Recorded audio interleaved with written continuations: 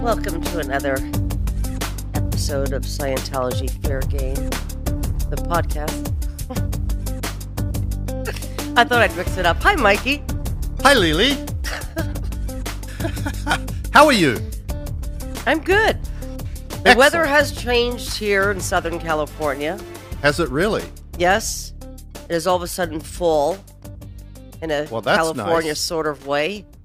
Well, that's nice. Well, Amy and we haven't even introduced Amy, and I'm already talking about her. Yeah, okay, yeah. So we have the original OG from the Aftermath today. Mm-hmm. Yes. Amy Scobee, our dear friend and wonderful person, Amy. But I was just going to say, I know you were about to say something, Leah, but I wanted to jump in because weather is really important. Here in Florida, where Amy and I live, it has gotten down to 73 degrees at night. Sure. It's still 88 during the day, but it has gotten down to 73 at night, which is very pleasant for Florida. Just letting you know. Yes. Yes. That is chilly weather there. That is chilly. You got the fireplaces Everybody's going? wrapped up in their scarves. And you guys even have fireplaces in your houses? I have a fireplace in my house. You do? Yeah, we use it like twice a year. Yeah. Maybe 3 times.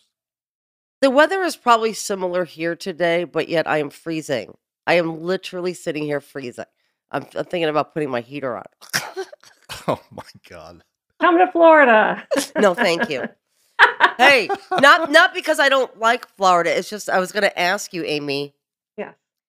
How does it feel to be back there? Because, Florida, that area just has I just have bad memories. I should probably go to Florida and have a good time so that I could change my memories of Florida. But how does it feel for you? Because you guys are close to Scientology, where you guys are. Very. I'm about an hour away. Oh, that's not bad. That's far enough. Yeah, it is. And, and it's not until you get like almost on 210 South Fort Harrison that you start feeling the creeps, because they really don't stretch out very far. Isn't that funny? I was going to say that an hour away from Flag, that's in Clearwater, that's the hub of Scientology, the Mecca. Well, we don't call it Mecca anymore. They rightfully changed the name, but it's what would you call it? Like what would you rename it? It's the Mike? spiritual headquarters. That's what they call it. Perfect. Yeah. You don't find many Scientologists living outside of walking distance to Scientology or within a 5 to 10 minute drive from Flag because it's just not done. I mean, an hour away, you could read a book, go on the internet, watch a television show. Yep. In fact, Leah, when Christy moved here because her family was here after she left the Sea Org, they made her live an hour away from Flag. She was not allowed to live, even though she had routed out of the Sea Org. And still considered a Scientologist, just not... Yeah, her mother-in-law was the ED of Tampa Org. I mean, it was crazy. They would not allow her to live within an hour of Flag. Why was that? To keep the bad,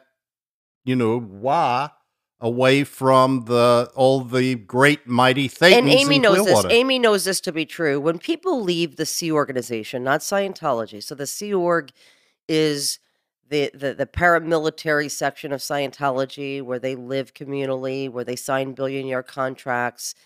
There's a difference between the Sea Org and a civilian Scientologist. When you leave the Sea Org, it is considered unbecoming. So they don't want parishioners really to see Sea Org members being civilian Scientologists. So they ship them off. Oftentimes, I knew a Sea Org member my whole life, and I was like, hey, where's such and such?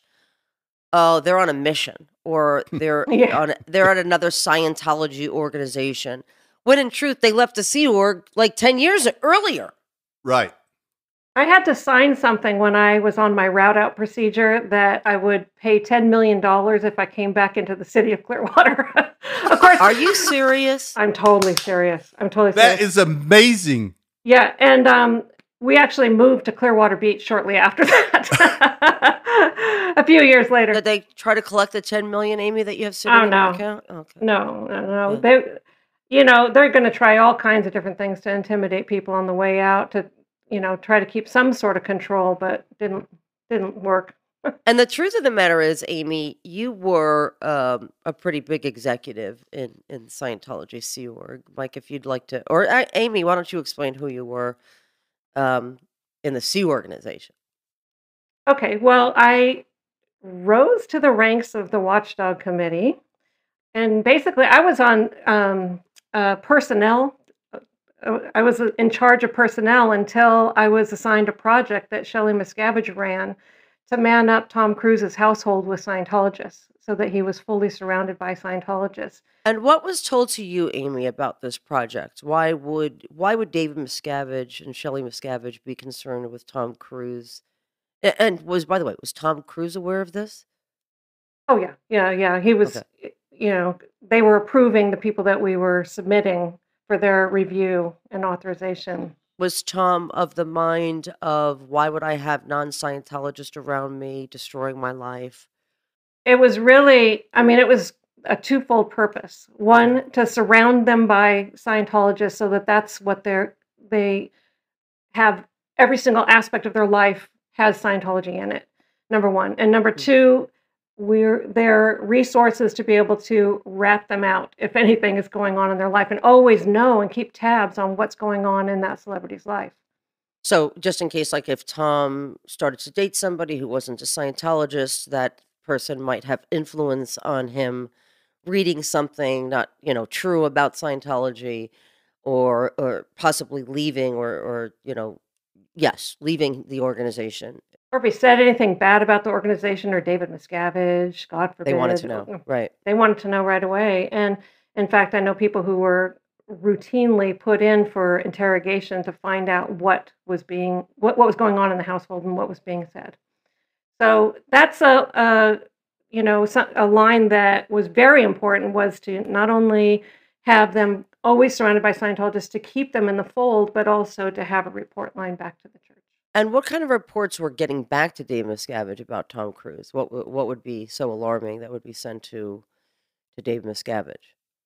I remember a couple things. One was what was going on between Nicole and her father, who wasn't very keen on Scientology. And that was being reported. Yes.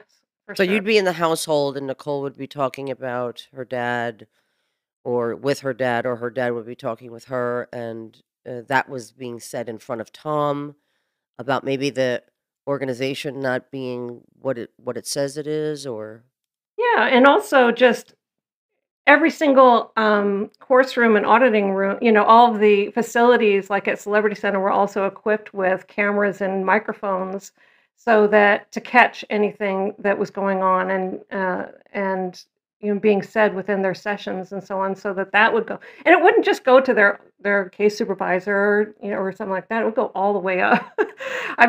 For 11 years, I was responsible for the Celebrity Center network. So I saw and heard a lot of this stuff, and there were some things that were complete total flaps that you want to explain what a flap is? A flap is, well, like a 10-alarm fire or something that Scientology would consider, of like what? Extreme. Well, I think people are really interested to know how invasive Scientology is, not just in celebrities' lives, but this is routine in Scientology. But to actually infiltrate a celebrity's private life to then report to their church, it's pretty insidious, Mike, wouldn't you say? I would say that, yes, Leah. But, we take this for granted because we know this, but our listeners don't know this. We've never touched on the subject, and we've never had somebody on the inside. I don't think people have ever heard this. So what kind of things, what were the things that were going on that would be reported and acted upon by Scientology? Okay. So, for example, one specific celebrity, their auditing sessions were being listened in on.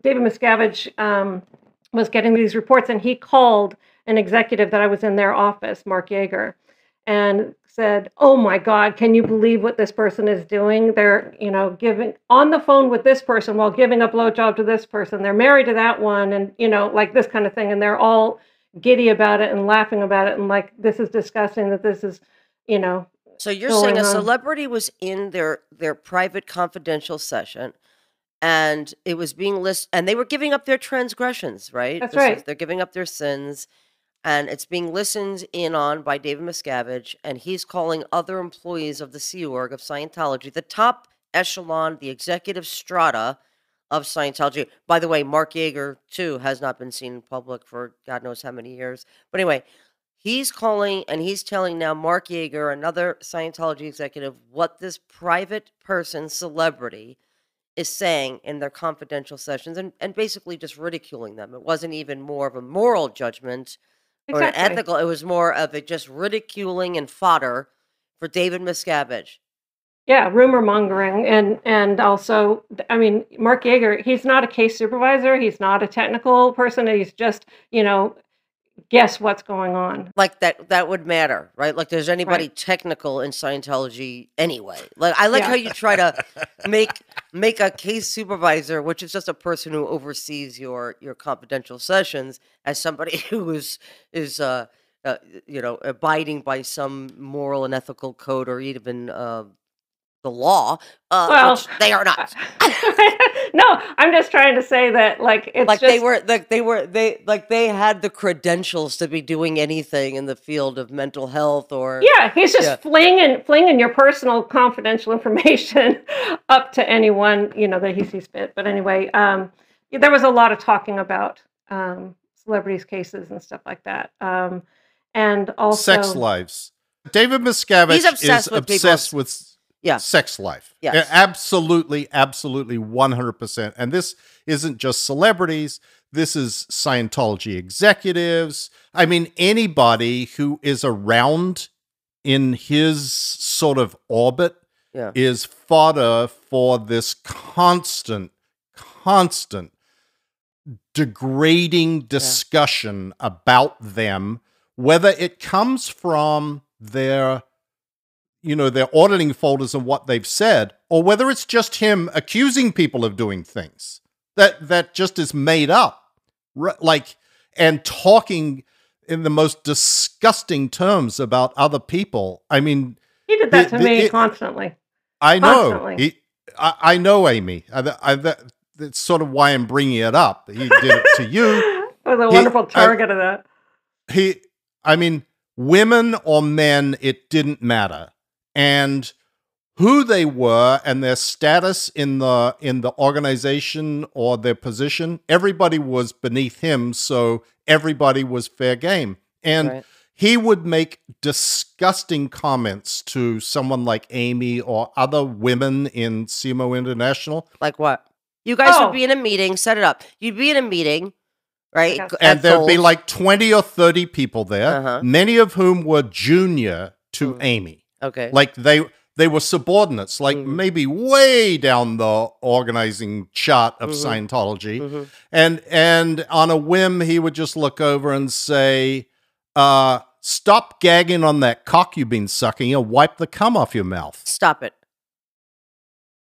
Oh, no, that's like mild. But he wouldn't just make that statement. Then he would go on and on, like you've got this cricket bat up your butt and you're walking around with your ass in the air and you're famous now because you got your finger up your ass, and now I'm making you famous across the whole I mean, he would just go on this roll. This And guy no one was would dare obsessed. say anything. Men, women, nobody would say, "Sir, enough. It's enough." Right? And No. just for people who are listening, why would you not do something like that? Why would you not say this is inappropriate? It's actually illegal.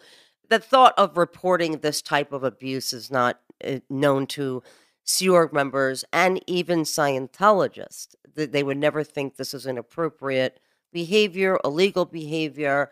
And then we all know, if you've seen Going Clear or The Aftermath, that the beatings were taking place. This kind of mental abuse, sexual abuse is just so common in Scientology, but especially in David Miscavige's organization. So if you haven't seen Going Clear, you should see that, and as well The Aftermath, and of which Amy was in season 1. And for those who don't know, the series The Aftermath was inspired by Amy and her mother, Bonnie Elliott, who has passed away. But Yeah, so please see that will be posted on the website, on Mike's blog. But why wouldn't you say anything? Why wouldn't anybody, any of the men there, say anything, stick up for you, say that's enough?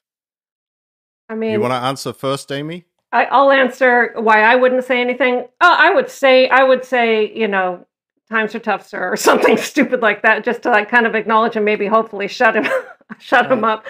up.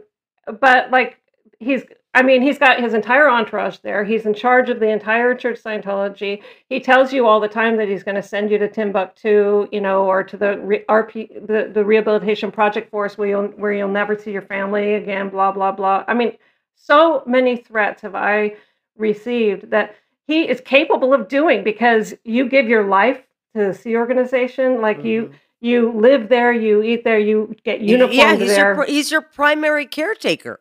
Right? Yes.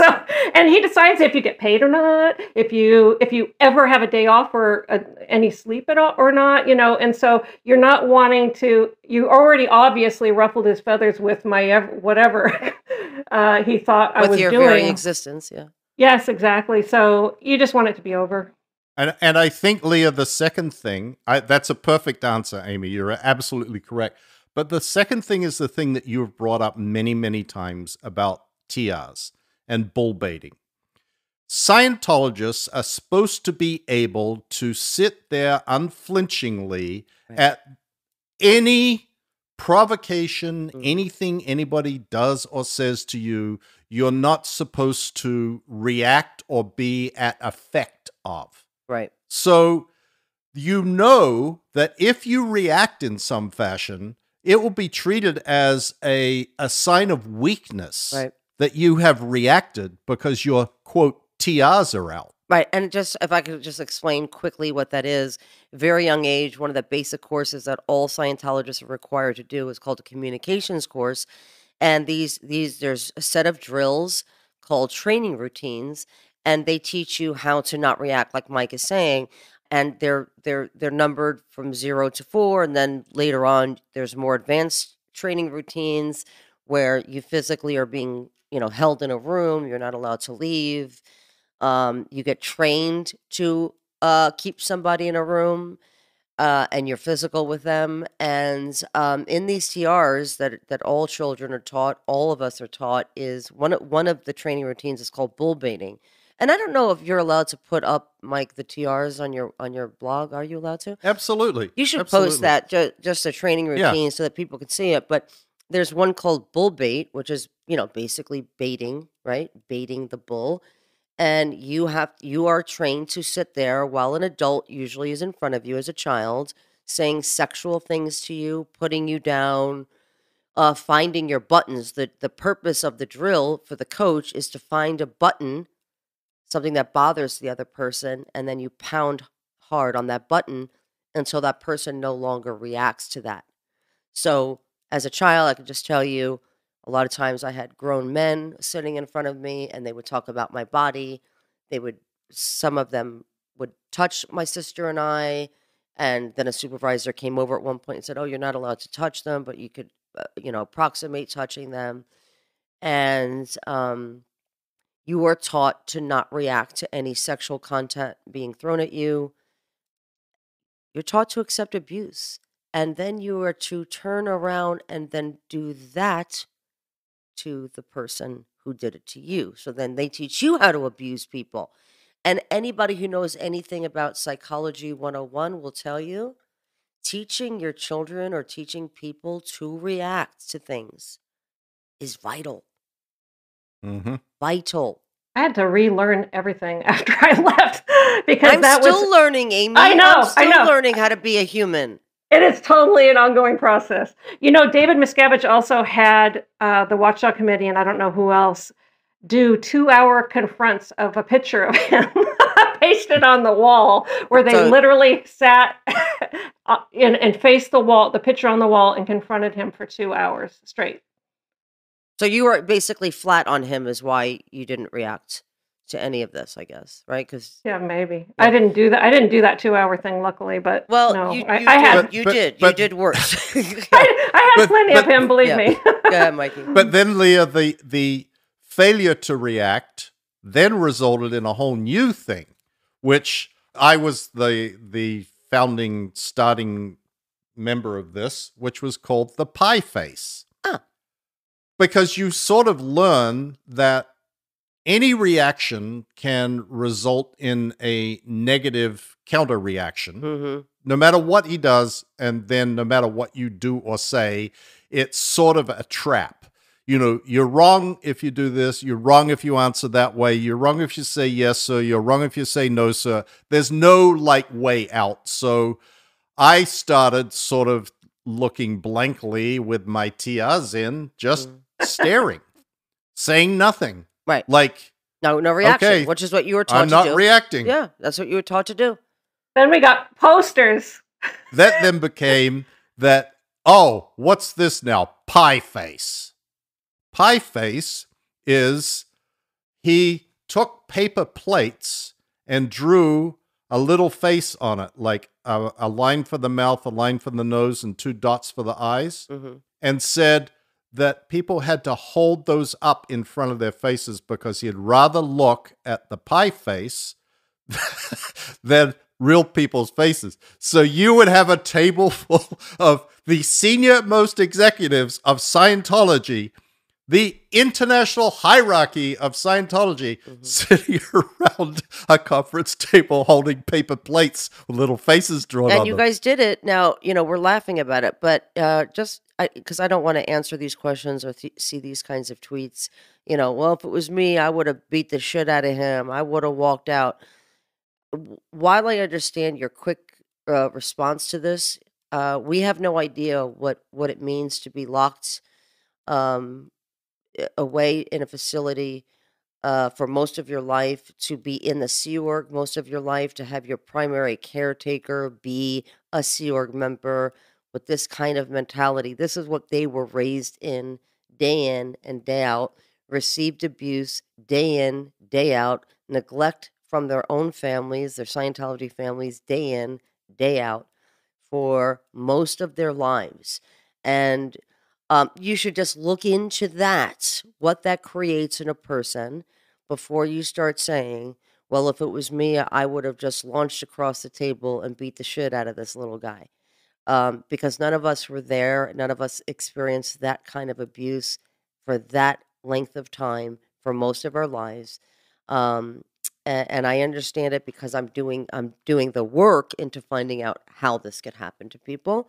And it should be met with compassion and understanding that they continue to speak out, that Mike continues to do this work, Amy Scobee, and our circle of OGs is admirable, because not everybody comes out of a situation of abuse like this and decides to do something about it. Thank you, Leah. You're welcome. No, sincerely, thank you, because that does come up often, and you know, Well, it's there's insulting. a lot. It's insulting. Yeah, it's insulting, and Well, I know it's that I know the understandable. reason why. Right. But be Right. informed rather than opinionated. Okay. I was at that property for 20 years, which is fully fenced, guarded, you know, security guards. You have to write a petition to your superiors and on up the organization to leave the property. You have to go with somebody else off the property as an escort. If you want to make a phone call, I never made a phone call off the property without Right. security or somebody else listening in on the call. So Right. it is full time, full Yeah. blast control. Yeah. Right. And I get it. And I get how hard it is for you guys, and yet you've persevered. It says a lot about your resilience. It says a lot about people in general who deal with this kind of abuse, mental, sexual, physical abuse, who somehow make a life for themselves. It really does speak to who you are, that you did it despite what has happened to you. That And is I think that's why admirable. a lot of the people who left are some of my best, closest friends, and Of always course. will be. It Yes. will not matter whatever happens, they will be. Yeah, no, I get it. And we are a tight-knit group, all of us. Like, this is not a group that will say, I need you lightly, and for the other side to say, you're good, right? You know, because I'm in the middle of something, I'm in the middle of dinner. So you know, this is a very very caring and loving too.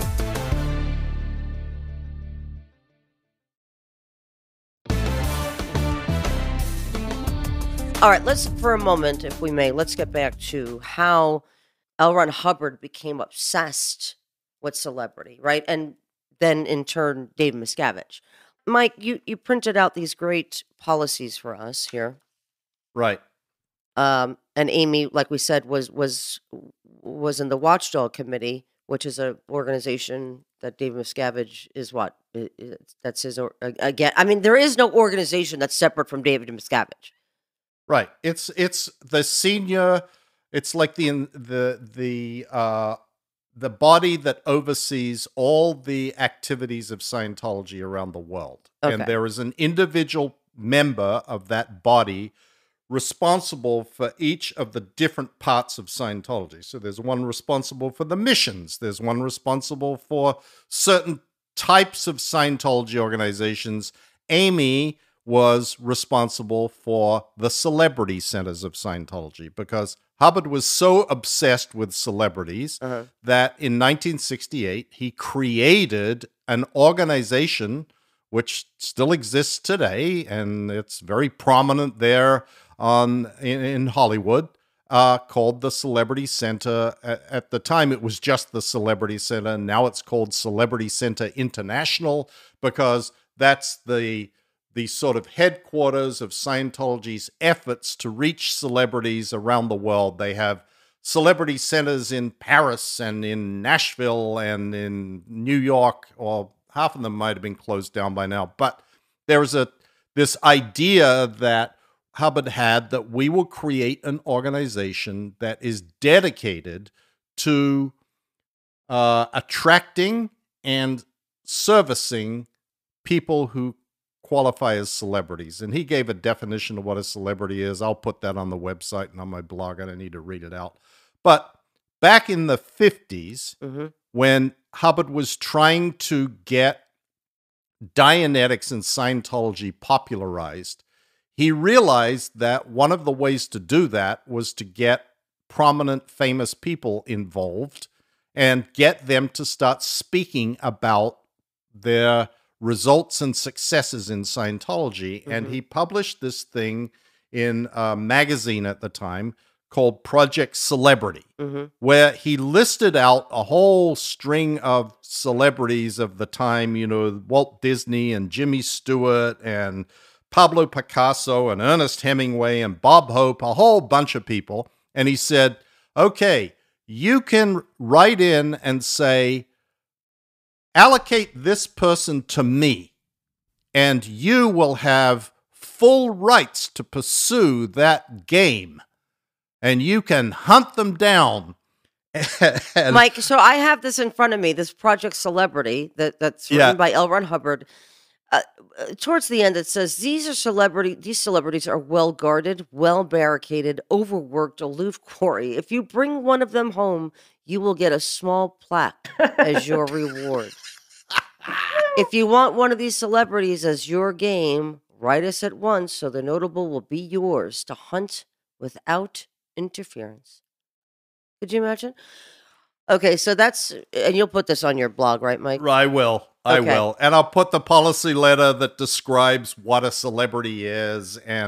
But the real thing is that Hubbard's obsession with celebrities actually sort of pales into comparison to David Miscavige's obsession with celebrities, because he became absolutely convinced that the way to accomplish the goals of Scientology and make a cleared planet, etc., was to get celebrities to actively promote, disseminate, proselytize Scientology. Yes, like I'm successful because of Scientology. I'm only successful because of Scientology will bring in people, right? Like, correct. You know, some will say, well, listen, Tom Cruise was successful because he was a talented, good-looking, charming guy.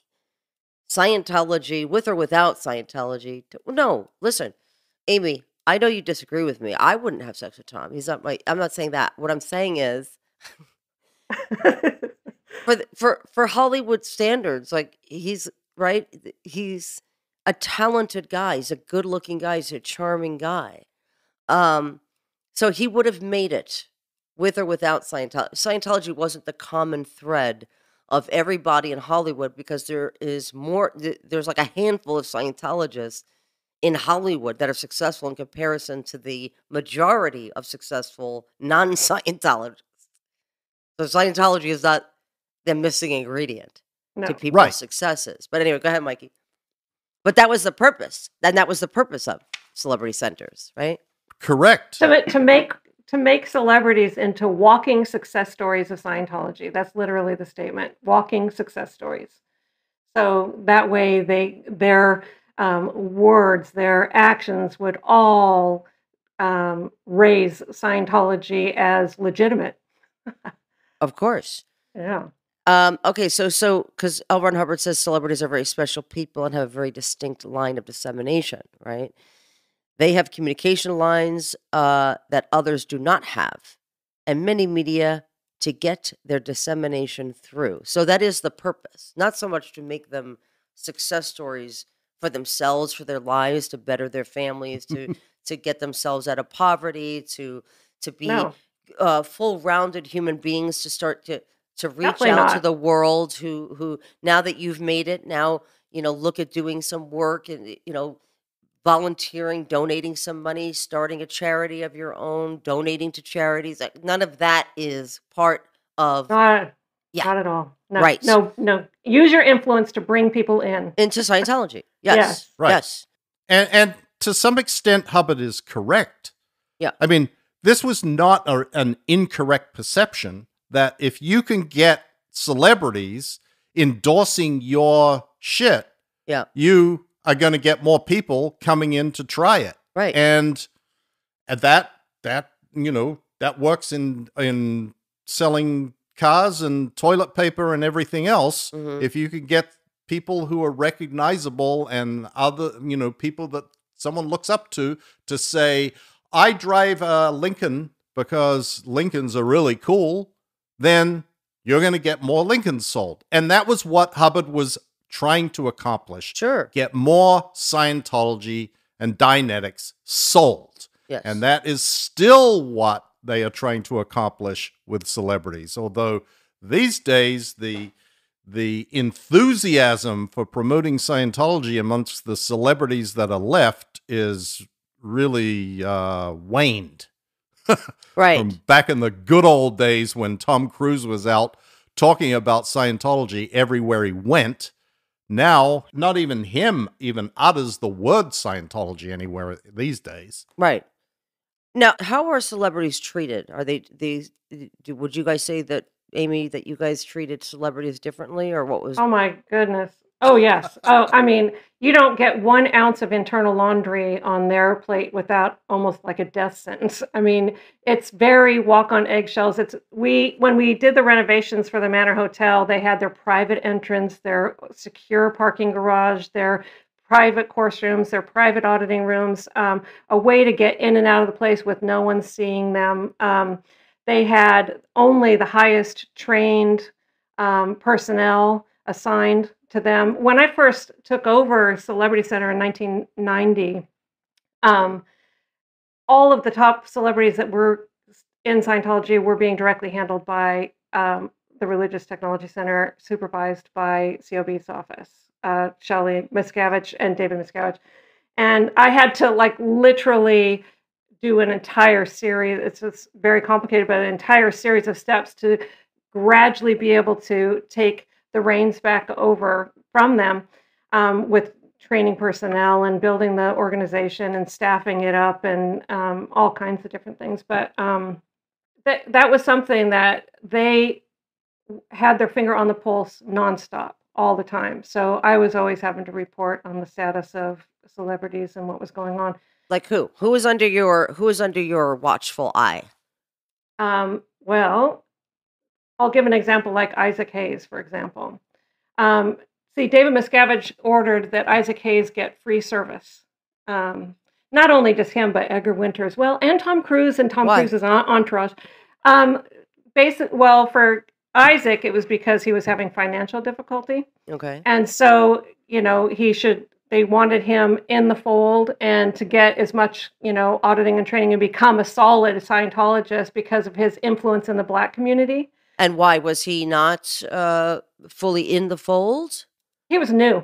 Okay. He was new. He came to Celebrity Center to film something. He wasn't a Scientologist. And then Alfredi Johnson started disseminating to him, and he did like a purification rundown or whatever, and but didn't really know. He was leery, so they wanted him totally in the fold. So he got all, free. It was an order from David Miscavige directly, free service for him, free service for Edgar Winter, Tom Cruise. Why this would be alarming to most Scientologists who don't listen to this podcast or watch anything that is telling the truth about Scientology, but just so you all know who are listening, why this is such an outrage is the average person in Scientology is not rich.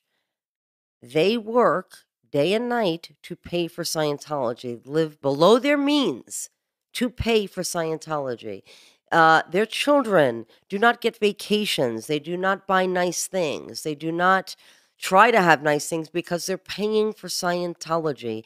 They are required to be there every day, minimum 2.5 hours a day as a parishioner, and they work regular jobs to pay for Scientology. They take out loans. They live on credit cards to pay for Scientology. To have one of the richest Scientologist and his family get free Scientology is, by the way, against Scientology policy written by L. Ron Hubbard, and just outrageous because I think about these mothers and fathers, people who, like my mother and my stepfather, who have no retirement.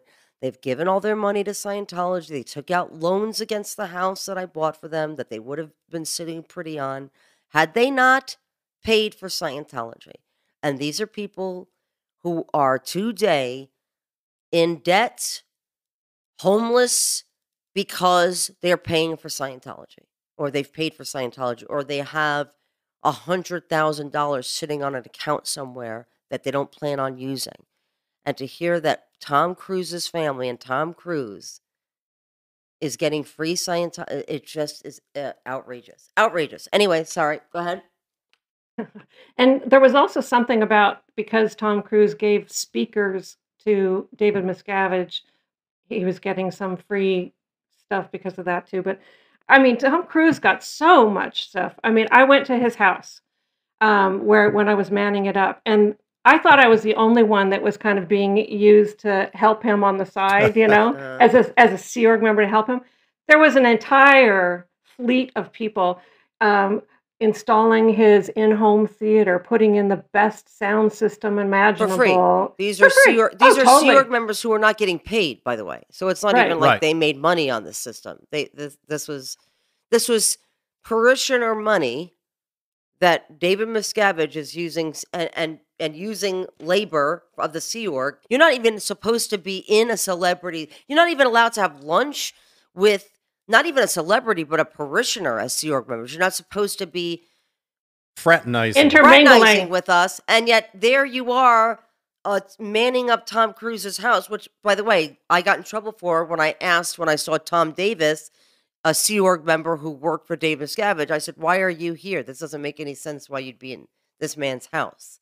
Like, because I was good point. raised to believe you don't fraternize. Yeah. Sea Org members, that's like, what's a good analogy to make, Mike? Like, that is like the Pope, priests hanging out in my kitchen, like just hanging out, just here to help Leah in case she needs a burger. It's so degrading to even a Sea Org position. Am I crazy in thinking this? No. No. One of the people that were there also, which really surprised me, was there's what's called a household unit at the international headquarters that was responsible for only L. Ron Hubbard's personal effects. Clothes and house and keeping that up. Wait. I don't want anybody to get the idea that this was happening when he was alive, Amy. Oh, no, he was long gone. It's still happening, everybody. Sea Org members are still putting out L. Ron Hubbard's pajamas every night, just in case he comes back. Okay, and this person was the person who worked in the household unit for L. Ron Hubbard that did his pajamas. And so, and we think, okay, that's kind of like sacred, right? Well, that person was at Tom Cruise's house doing his laundry. And so, to me, it threw me for a loop. Jenny Gaynor, I think her last name was. It threw me for a total loop because, well, I knew I was supposed to be finding somebody who was going to be doing the laundry. So I guess I'm supposed to replace her as a Sea Org member so she can get back to her real duty serving dead L. Ron Hubbard. Right. So let's get back to the celebrity portion of this. So you were in charge of what? Say the name again. I just went blank. Oh, I was responsible for the entirety of Celebrity Center. The president's office I ran on celebrity recovery, Okay. and celebrity recruitment, Okay. and then dealing with the existing celebrities. So those three facets. And how would you guys go about recruiting new celebrities? Using existing. Using existing celebrities. So That's saying, right. give us some names. Who do you Oh, yeah. want to bring in? Yes. They would have each celebrity would be sat down because they know people. So they would be sat down and who are your friends? Who are your contacts? Who do they know? How can you get in on these, different parties or whatever where you can actually befriend the person and then you would work out a strategy. And who have you guys gotten in like this? One of the people that we were really working on at the time was Brad Pitt, but that didn't end up working out. But Juliette Lewis was assigned, to get him in. There was another big recruitment project, which was for Joe Montana. He was the 49ers quarterback. And that one was being handled directly by Greg Wilhair in RTC. But that was something that, was... We also got Tom Berenger in, and that was completely messed up. It was a big, big flap. I got in trouble for that one because he was gotten in, and he started on the course, but the course supervisor wouldn't let him smoke a cigarette when he wanted to smoke, and so he walked out and never came back. Right, because you're not allowed to just get up and leave, even as as a parishioner. But what's funny is that you guys say things like, celebrities are treated very differently, and I could just tell you. It didn't feel that way. It only felt that way. It only felt that way when it came to Tom, because there was Tom and then the rest of us, right? And even though I had a private entrance to go in, they wouldn't lock down the private entrance when I was there, but they would lock it down when Tom was there. Do you know what I'm saying? Like they wouldn't lock down the elevators. I had to wait like a normal person, whereas Tom, they were like, can't go, gotta walk. Okay, but I got to go to the 9th floor. Well, start fucking walking. Stairs. Okay. To the 9th floor. Got it. And we all understood, right? It was all because he's a bigger star. And my mentality was that he was helping to help clear the planet. And he was promoting Scientology. And he was doing amazing things. And he was doing it in a way that I couldn't. Right. And wasn't. But when it came to Tom, it was very different because you couldn't even say I didn't even like a movie of Tom's without being interrogated and punished by your church. So it didn't feel, Amy, that we had any special treatment, because we were punished severely being around him. Just being around him and having a bad thought about him was I actually didn't realize punishable. that. Yes. He started me on the path of leaving, of seeing the hypocrisy of Scientology, the lies of Scientology, Shelley not being at the wedding, Shelley going missing. It took me 6 years to actually exit, but it was because of knowing him that it started me on this path of questioning.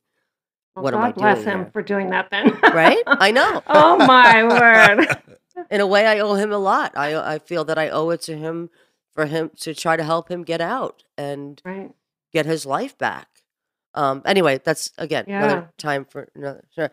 Well, I think that the other thing that is like there is a lot more that we could talk about the things that were done for him, Mhm. you know, his hangar and Yeah. the limos that were built for him and the wedding to Nicole and all the Sea Org members that flew to Telluride and did the cooking. And like, this was sort of the routine when it came to Tom Cruise. Mhm. But it sort of goes also that when Tom Cruise wanted something and he said to his buddy, David Miscavige, you know, I want X, Y, and Z, Mhm. then David Miscavige would, unlike anything else, would bend over backwards to make that happen, Mhm. whatever it was. Right. And when time came for Nicole and Tom's split, we all know that Marty Rathbun has talked extensively and written extensively about his involvement in hiring PIs to tap her phones. And Marty Rathbun at that time was David Miscavige's right-hand man. Right. So and to turn the kids against her because she was a suppressive person. Yeah, that's for sure. It's very different. It's not like, oh, they're trying to settle, make things easier to leave and not long divorces and all that. No, this is to protect Tom Cruise, but more importantly, Scientology. Right. Yeah. And to keep him indebted to David Mhm. Miscavige. Right.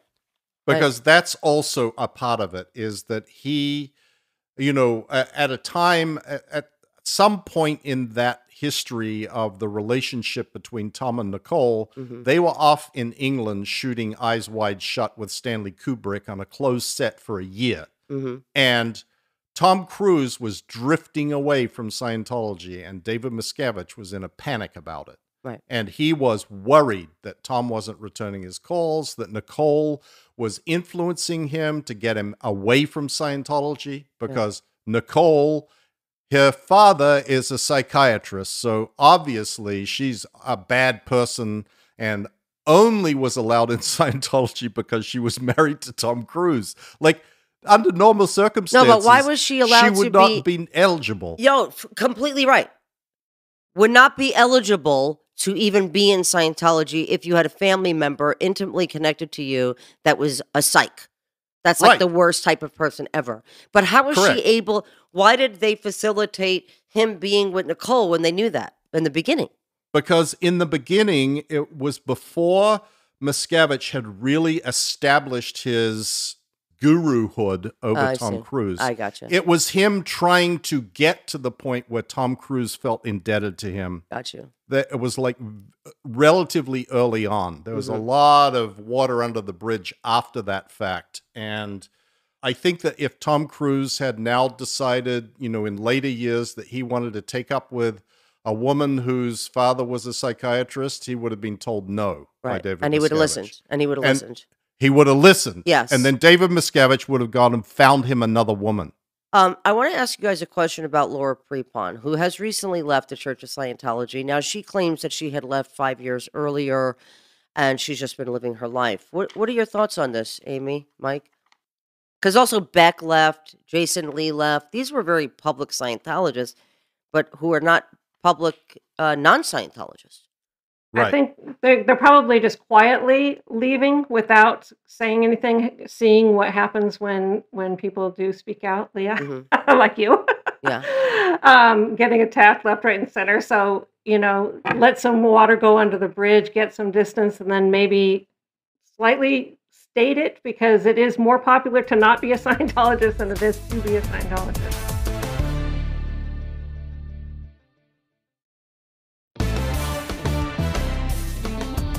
Now, I have a question for you. You guys, I just need you to be completely honest. So I recently did an interview where somebody asked me about it, and I said, you know, listen, they said, how do you feel about Laura not speaking out, not, you know, whatever. And I said, I don't really respect it.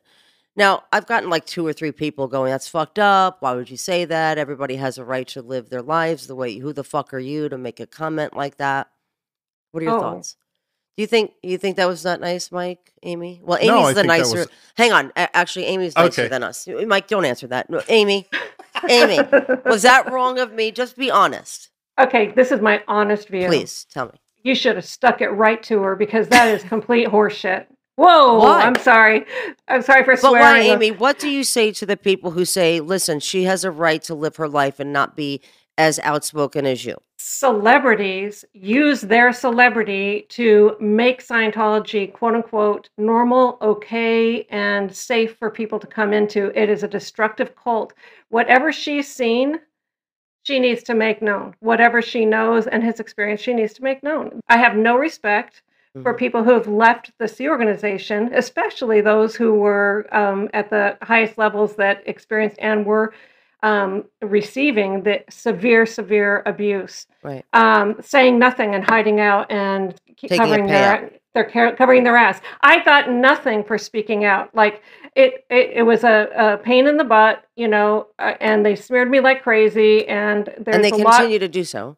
of course, and but I decided I am going to cross that line and go ahead and speak truth, because to me, that is more important. And it'll help other people from not getting involved in such a scuzzy criminal organization. And they need to Mhm. know what actually is going on. So if she knows something and then she just doesn't want to say anything and let years go by, or whatever, I don't have respect for that either. Well, she did publicly say that she has left. But let me just say something about Laura. It's not that I don't understand Yeah. the desire to not have the boogeymen at her front door, and Yeah. that she wants to raise her family, etc., etc. But at the very least, what she could have done, Mhm. if she doesn't want to go into an all-out blitz, is simply say, based on my experience, I don't want anybody to get the idea that I think it's a good idea for them to get involved in Scientology. Mhm. Like, at least a statement like that, Yeah. because as you said, Leah, and as Amy said, her stardom and truthfully, if it's true that it was the 5 years, Mhm. then when she became really an international star in Orange is the New Black, that was within the last 5 years. Mhm. And she was being touted and promoted and known as a Scientologist. Mhm. And Scientology was talking about her as a Scientologist. Mhm. And if you look in celebrity mags, you'll see her in there. And That she granted interviews for, and yeah. Right, I think that's the difference, is that, she was a public Scientologist like I was, promoted Scientology, and so we felt a responsibility, all of us, to do something about it, when we left. And right. yes, it is a personal choice. I get it. Maybe I didn't need to say that publicly. Probably shouldn't have said that publicly, because I don't want people to think that I'm insensitive to people who don't have the courage to speak out. I get it. You certainly have the right to decide what's right for you. I decided what was right for me. One is not better than the other, although there is that caveat. There is that added element of you were not you weren't a civilian. You were a public professional Scientologist making commission on getting people into Scientology. That's right. You're influencing the populace toward Scientology. So just take responsibility. That there's no responsibility, just a silent kind of exit. You're just leaving a big vacuum. What about these people that you influenced? I believe it was of recent. Hmm. Okay. And I knew, regardless if that you did the right thing, was a hard thing to leave. Right. So I reached out to Chelsea and said, hey, can you send this to Laura? And in that text, it said, hey, honey, I don't know if this is exactly true, but if it is, know that I am here for you. If you want to talk, don't go. I'm not wanting you to go public with it. I won't even tell anybody we spoke. Chelsea sends that to her, gets back a message. Hey, chica, but kids are great. Babidi-bab, beep-a-boo. Want to talk to you about my whatever the fuck. Love you. And maybe she had to sign things. I don't know what they're doing with these people now, but But she has no reason to subscribe to any of it. no, Zero. she absolutely does not have to. But it's really a stupid mind thing that sometimes it takes people a little while for it to to shake off. But But Amy, if it's been 5 fucking years, you would think yeah, she that's could what I don't handle believe a it. text. By the way, I didn't even go directly to her, which I could have. I went through a mutual friend Via text. out of fucking respect. No, she's still totally be under their control. Right. Yeah. What are your Yeah. thoughts, Mike? Oh, I agree with both of you. I'm not sure that control is in the form of a legal document or any particular threat. It's mind. Like, at the very least, still in the same mindset. And that would indicate that it has not been 5 years For that she's sure. been away. Yes. So, Mike, you were talking about the Celebrity Project and how it was, went from L. Ron Hubbard over into. It's always been a strategy of Scientology to bring in celebrities, and because it's the purpose of Scientology, they are supposed to salvage the entirety of mankind. So you have to reach the entire population. You need people who are on the world stage in order to say Scientology is a wonderful thing, if you expect at all to make any sort of impact on the planet. So getting a big fish like Tom Cruise or John Travolta to say, I'm a Scientologist, I'm proud of it, and you should be a Scientologist too, because it's helped me become successful, even though it probably wasn't the thing that actually did it, but Yeah. that would drive in people into the different organizations. So it's always been part of the strategy for Scientology expansion. And then a whole division of Scientology was devoted toward the procuring them, taking care of them, and expanding the ranks of the celebrities. And they were monitored very closely. I had a few flaps in that regard too, which I remember one time Karen Hollander, who is the president of Celebrity Center. I recruited Susan Watson, who's the current president. But when Karen Hollander was the president, she was up at the international base with me, and we were planning handling for a celebrity that had fallen off the rails. They were videotaping homosexual activities. And this was a big flap because they were very well known. And if that got released or known or gotten out or somehow leaked or something like that, it would be devastating for Scientology. We weren't even talking about for that person necessarily, but the ramifications of what that would cause for Scientology. And so we had all the files with all the information, and then we drove back down to LA, and we had it in a briefcase and put it in the locked security area of the president's office. Then Tom Davis came home at 2:00 in the morning, decided to take the vehicle that it was in, drive to the Wilcox in LA, and then take the briefcase out and put it into the trunk, which someone who was sitting on a roof saw. When he went in to go to sleep that night, they came down and broke into the vehicle and stole. To prove something to him? And stole this. Just a street person came and saw him put something in the trunk, and so they stole it.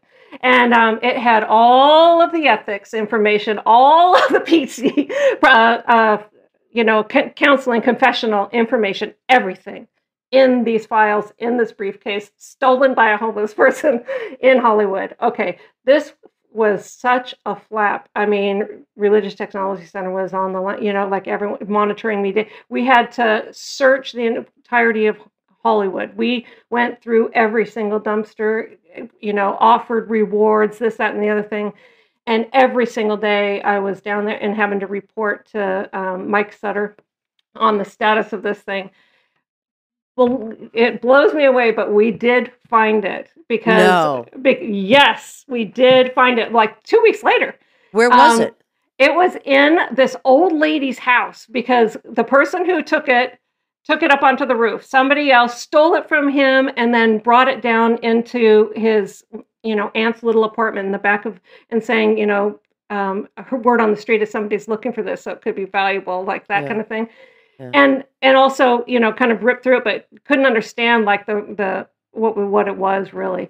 And but then word on the street was that there was a reward. So somebody came to the Celebrity Center with this thing and said, this must be some real important stuff. They got a $20 bill.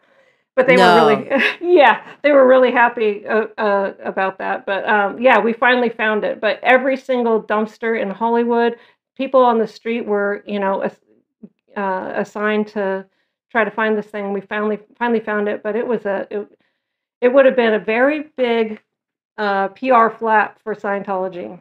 Now, why would it have been a PR problem for Scientology? Because Because this was about it. Wait, I just want to be clear. This was Mhm. about a Scientologist engaging in sex. I'm assuming it was a man with a man, and Yeah, then they were videotaping this. that's And right. then, how did you guys find out about it? Did he confess It, this in one of his he confessed Scientology it. sessions, and That's then right. he handed over the videotape? No, he still had the videotape. We just knew that the videotape was out there and could have been, found or discovered or whatever. So we were trying to make a plan of how we were going to get this thing, how we were going to get him handled, how we were going to somehow get this situation under Because control. Scientology sees that this would be the worst thing ever to know that two men could possibly be having sex Someone or having a relationship or who yeah. was promoting himself as a Scientologist at that even time, because it was like on a world stage type of thing, promoting himself as a Scientologist. And it wasn't just with another man; it was a group of men or something like this, Oh, and I it was see. Okay. all videoed. And you don't do that per the ethics standards of Scientology. Sure, right, because the ethical standard of Scientology is very, very high, as It's we all know. super high, super Yeah, yeah, high. yeah, yeah. No, but really, the point was, Amy, is that Scientology allows all of this to go on. I mean, they allow much worse to go on, right? They just don't want it to get out that anybody's doing that because they're promoting themselves as this ethical, Holier than highly ethical. thou. Yeah, yeah. But they allow all of this to go on. By the way, like, why wouldn't Amy write a book about all of this? Like one day, all that she knew. I mean, she could, and it would be up to the legal department or whoever she gets to vet the book to determine whether what is said Could there be is substantiated and proven, right? yes, and is damaging to the reputation of the person, and is based on information that she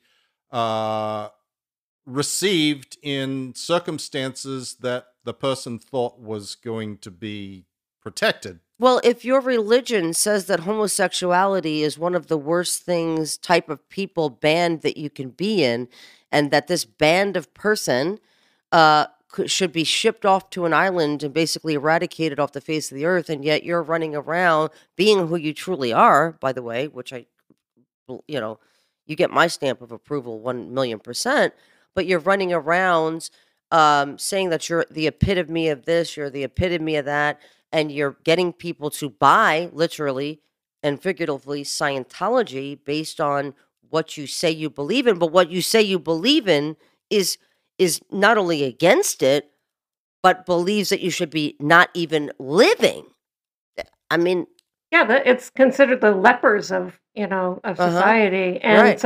and so for that to leak, it would mean that not only do we have no control over our public spokespeople in Scientology, but that they don't actually believe in the tenets of Scientology, which is actually the case. Right. Right. And Yeah. and that's why it's a flap organizationally, Right.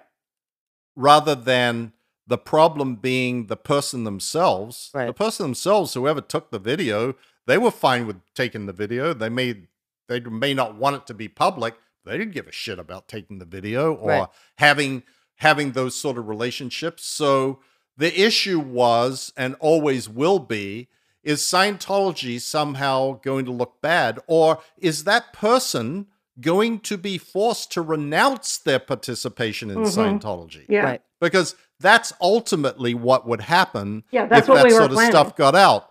That the person would have to say, look, I am who I am, and, you judge me how you want.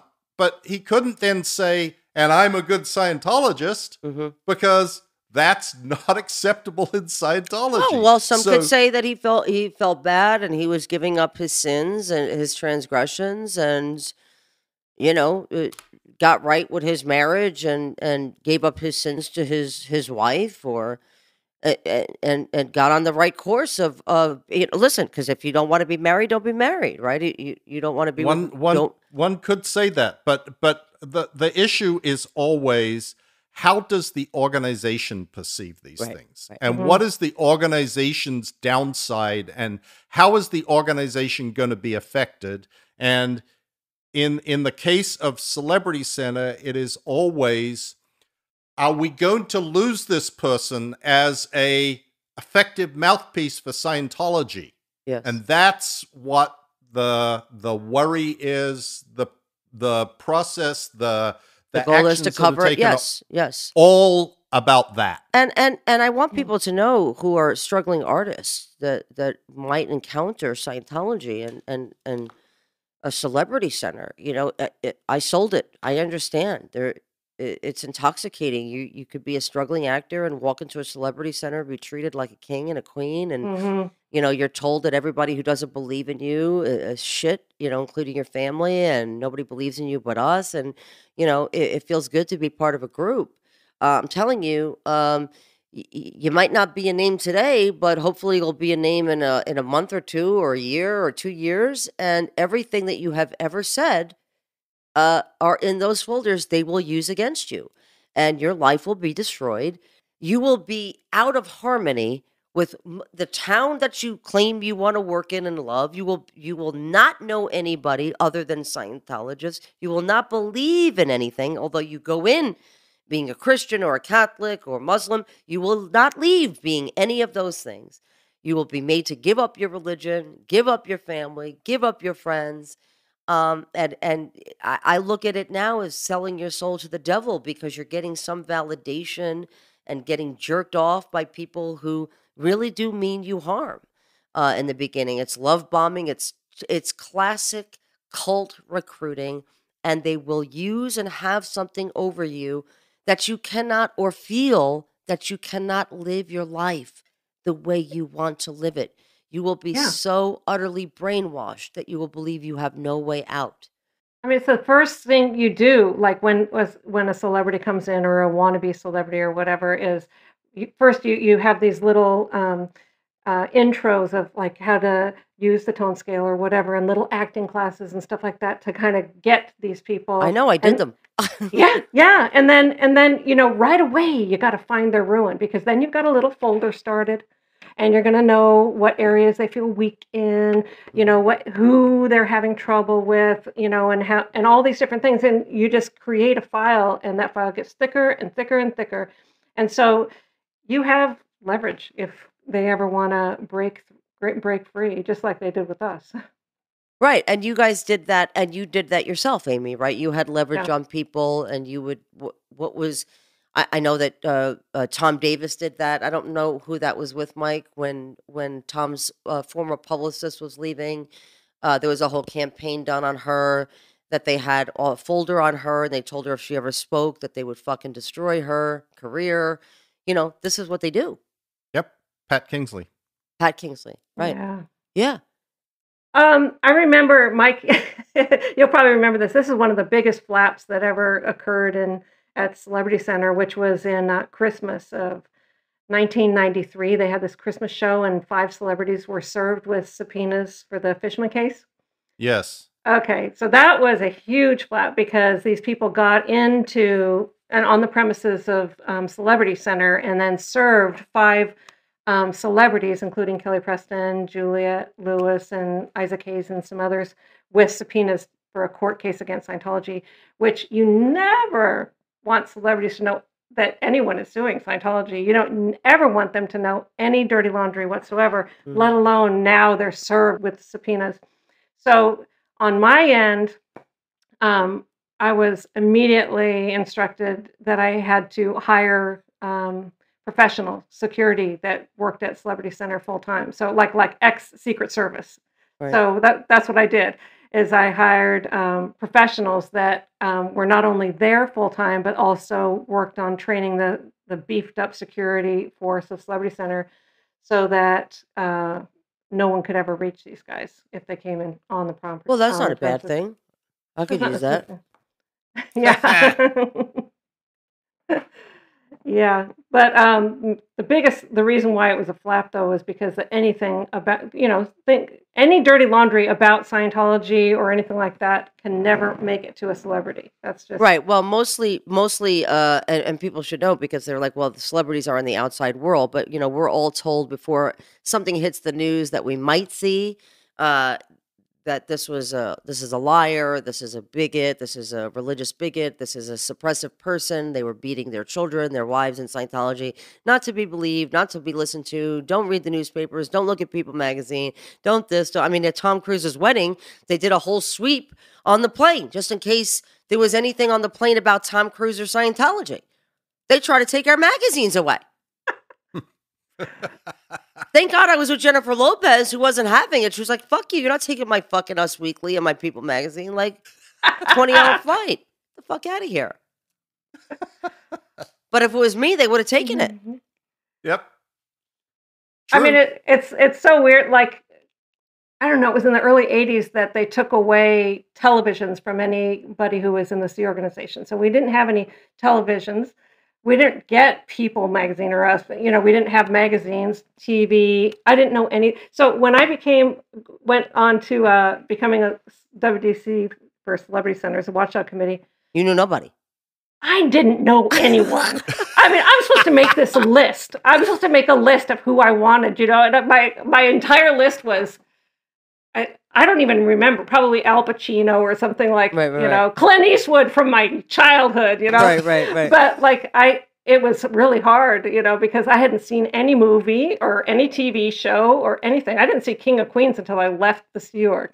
Of course not. I know because, and by the way, that hasn't changed. No Sea Org member has a television. Their phones do not go to the internet. They're not allowed to have free access to anything that they want to see. Not allowed to have Kindles, not allowed to have none of that. Yeah. And Scientologists are told not to go on the internet. We're interrogated if we did go on the internet. Did we click on anything? Are we clicking on anything on our phones?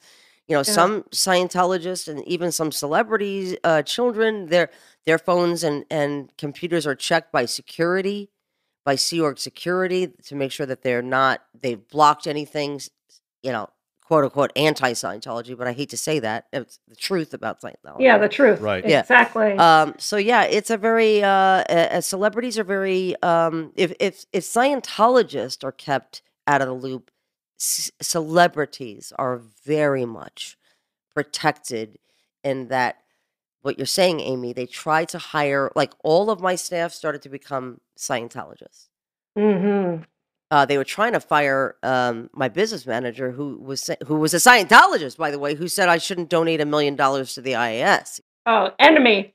Yeah. He was actually, they wanted to call him in to be security checked, and he said no, that he wouldn't submit to SIP checking. I highly doubt that he's actually a Scientologist to this day. But Right. all of the people in my world were becoming Scientologists. Mm-hmm. And that is what's going to happen to mostly every celebrity, if it hasn't already. If not already. Yeah, and go ahead. Oh, I was just going to say, when we were doing, I was like, make up the list of the people that we need to target to get into Scientology. I was working on that with Karen Hollander in the president's office. And I was at the international base and she was in Los Angeles. And so we were having, it's like the internal email system. Mm-hmm. It doesn't go on the internet, but it goes on our internal email. Well, our communications about who it is that was on our wish list somehow got to the media. And it was a gigantic flap. Somehow it was leaked. Right. And so every celebrity we had to come up with a nickname for. So we couldn't say their name anymore. So like, Isaac Hayes was A, and this person was just different things. And we had to come up with different names because we were being listened in on, and they did this entire thing to search out who was a plant, the suspected. Did you find it? Infiltrator. Mike, maybe you know more about that. I think they did find who broke through the system, but I don't know. Were you there at the time? I don't remember when this was, Amy. I know there was a famous guy that was in Incom who started leaking materials out onto the fledgling internet. Yes, that was because he had access to them in Incom. Now, how is Yeah. income still the system that they use for their internal stuff? You don't know. Yeah. I have no idea. No, because I mean, when you it were is- in the New York, Mike, I mean, your BlackBerry, all your texts and stuff, like you know, that was easily gotten, and you could, right? I mean, you weren't on like special device. You were on your regular phones, right? At a certain point, you know, somebody could subpoena those records. It's not like correct. Yeah. By the, later on in time. Mm. But the reason we had Blackberries was because Blackberries were encrypted. I see. Like there was a proprietary system of communication that you could only do from BlackBerry to BlackBerry. So I had a BlackBerry, Miscavige had a BlackBerry, Marty Rathbun had a BlackBerry, and we would communicate on those. Right. And those supposedly were very secure. Yeah. And it was only a few people that even got to have the BlackBerries. I didn't even get one. We were like, you kept on to the organization's channels alone, Yes, You were the head of that celebrity was generally centers. the Yeah. case. Right. Well, Amy, thank you so much Yeah. for coming on once again, for answering the call to us. Yes, And absolutely. I hope that you're doing great there in Florida. I know you started a new business. Yes. What's the website? That's right. It's lifecelebration.com. Life with a dash celebration.com. Now, why did you start this? After I did my mom's funeral service, I did it. And I really made sure that her life was celebrated. I felt so like everybody's life needs to be celebrated. I feel like everybody is unique. Everyone has a story and their lives need to be celebrated. So I've now done hundreds of funeral services, and I meet with the families. I find out all about their loved ones. I write a beautiful, beautiful tribute, and then I deliver the service with unique gifts and things like that that really celebrate the person. And it just is fulfilling. I feel like it celebrates the people that have gone on to heaven, and I feel like it gives healing to the people left behind. Which is so beautiful, Amy, and so not what you were raised in. We were No. taught, like, why would you go to a funeral? The person's fucking dead. Literally, these are the words that would be said to us if we lost somebody that we love. Like, they're already on to their next life. They're already being born into another body, idiots. Like, why are you sitting here crying?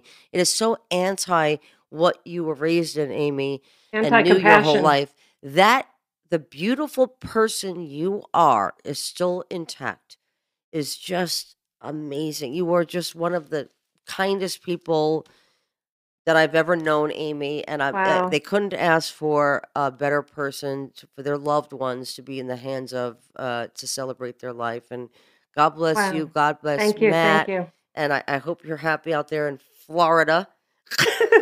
I am. I'm by a lot of friends now. It's fun. Even though I Yeah. miss you, I know. Amy lived like 2 miles from me for a very brief time. I was very excited to have her, but you get to have her for a little while, Mike, and I hope that they'll make their way back to the West Coast. Yeah. Nope, not happening. Not Maybe happening. I'll buy something in Florida then, Yes. that's Okay. come for a because that's visit. where you all are. At least like a We- snowbird type of situation. Yeah.